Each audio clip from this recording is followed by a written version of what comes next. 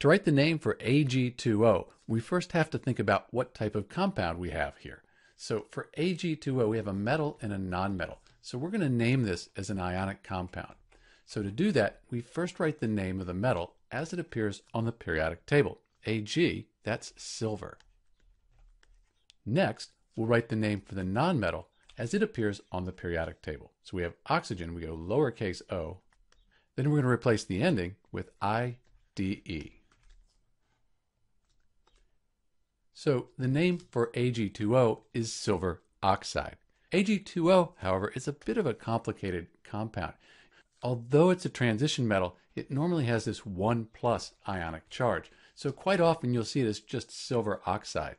Since it has the 1+ charge, you could put a 1 in Roman numerals since it's a transition metal. And that actually is the IUPAC name for Ag2O.